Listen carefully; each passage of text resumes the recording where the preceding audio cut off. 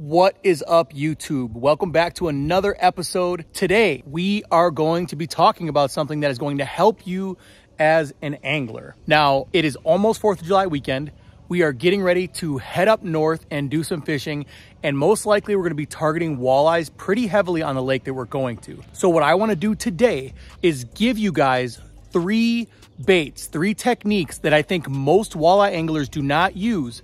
But after years of bass fishing, smallmouth, walleye, everything, I believe that these techniques are super deadly and they're mostly unused, and they're gonna catch you a whole bunch more walleyes. So make sure that you stay tuned, watch this whole video, and catch some more fish on your next summer trip. Well, I had to go change into my Piscifun quick dry sun shirt. Took the hoodie off. It got a little bit warm outside. It was chilly here this morning. It was like 59 degrees, but we got our sun shirt on.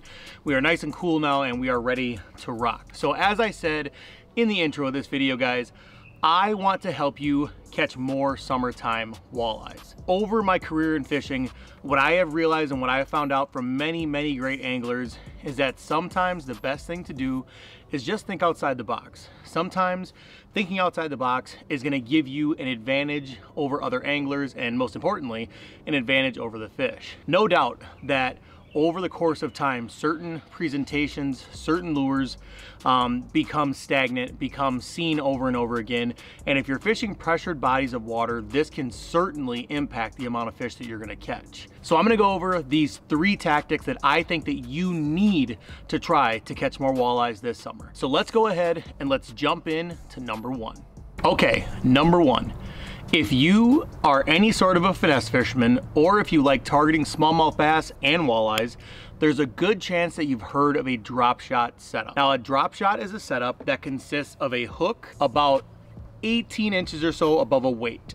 And that's gonna sit on bottom and allow that bait to just stick out and kind of hang right in the fish's face. Now, what you're gonna do, or what I like to do with a drop shot, is first of all, I start with a nice long leader. I usually do a leader that's about 7 or 8 feet. The reason I do that is usually you're using light line, you're fishing around rocks, typically for smallmouth and walleye specifically, and you're gonna break off. You're gonna end up breaking off, and you don't wanna have to retie leaders. So start with a nice long leader. I like to use 8-pound test. Sometimes in very clear water situations, I will go down to 6-pound tests. Generally, the weight that I'm going to use around rock is either going to be a round weight like this one, or one that's shaped like a bell or a teardrop weight. And those, the reason I use those is because they stay out of the rocks.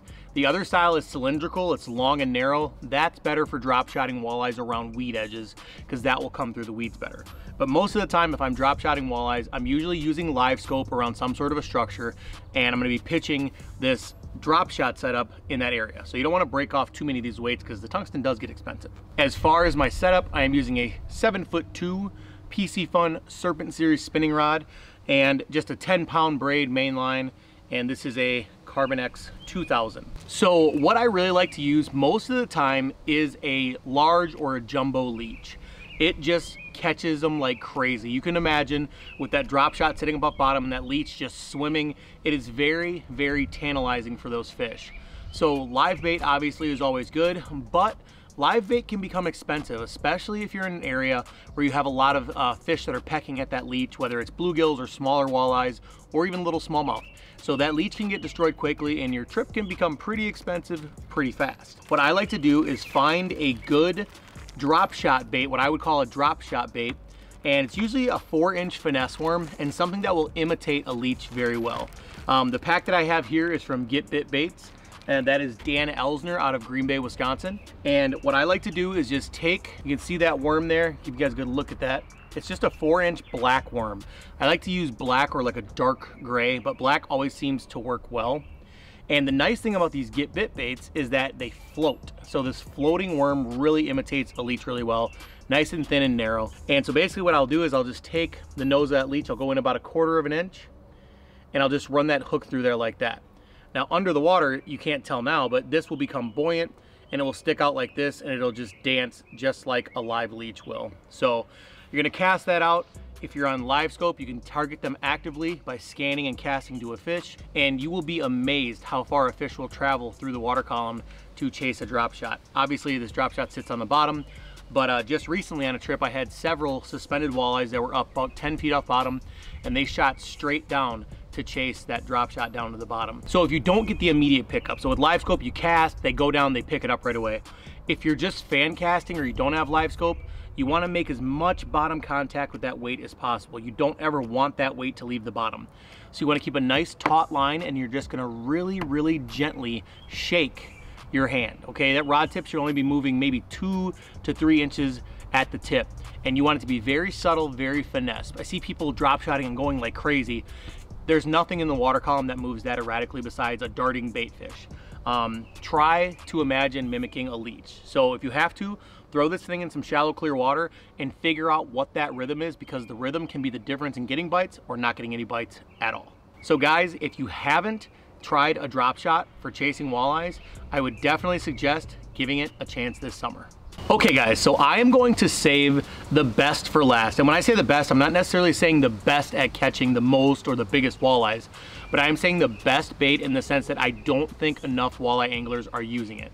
So I'm gonna save that one for last. So make sure you stick around for that third bait. But that being said, we're gonna go ahead and we're gonna jump into number 2 right now. Again, if you're into finesse fishing or smallmouth fishing, you have probably heard of the Ned rig. A Ned head is just simply a mushroom shaped jig head, and I'll kind of show you that right here. So just a little mushroom shaped jig head.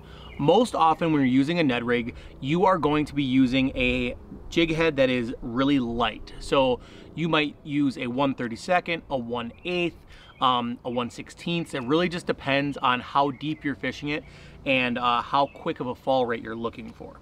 Now the cool thing about these little Ned heads, this one specifically is from Swagger Tungsten. So the cool thing about these specifically is if you're in those situations where you don't really know if fish are on the bottom or if they're gonna be up in the weeds, what you can do is you can throw a little swim bait on here. I like to use a little Kitech 3-inch swim bait. This is just a natural color.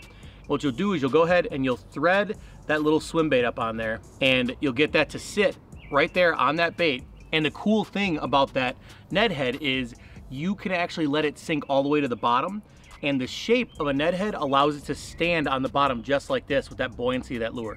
So it really imitates a bait fish kind of feeding along the bottom, and you'll just drag it and kind of pop it through the rocks, keep it tight to the bottom. But if you find that situation where you have those fish that are feeding up high, that are suspended, if they're chasing young of the year perch or whatever it might be, you can also cast this Ned rig out and you can use it as a swim bait. It swims absolutely beautifully with a little tail on the back like that. I was out this year earlier up in northern Wisconsin, and I just whacked the walleyes, and this is exactly what I was using. I was throwing a Ned rig with a little swim bait on it, ultra finesse technique, casting, counting it down, and just slowly rolling it back to the boat. And I will be honest, I have not had many walleyes hit as hard as those fish were hitting that swim bait.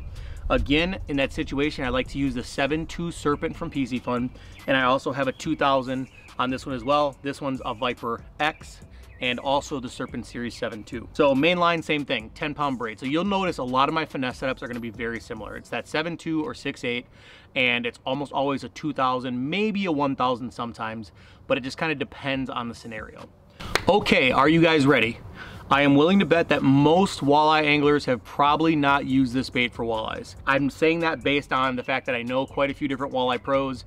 I have a lot of buddies that fish for walleyes, and I've never ever heard them mention this bait to me. So either one, we're not as good of friends as I think we are and they're holding out on me, or two, they might just not have figured out that this is a good walleye bait yet. So we're gonna go ahead and we're gonna jump into that one right now. Okay, last but certainly not least, on this top 3 walleye baits you didn't know is the spy bait.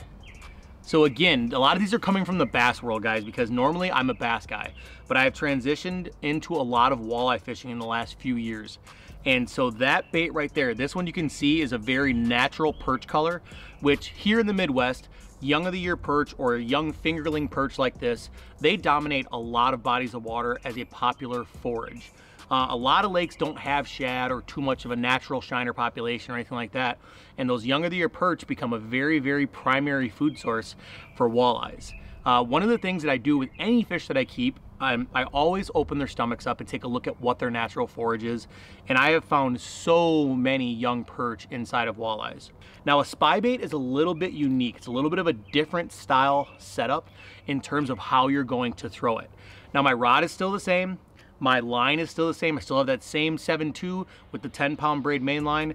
I will go down to a 6 or a 7-pound fluorocarbon leader just because this is a very, very subtle finesse technique. The spy bait really shines on flat, calm days. So as a walleye fisherman, you're always looking for that walleye chop, right? You want a little bit of ripple on the water, kind of break up that sunlight that's penetrating. Well, this guy will shine on those days where you think, it's just too calm to fish walleyes. You go out there, and what you're gonna do is you're going to cast this bait out and you're gonna count it down. And for walleyes, what I like to do is I run it about 2 feet above the bottom.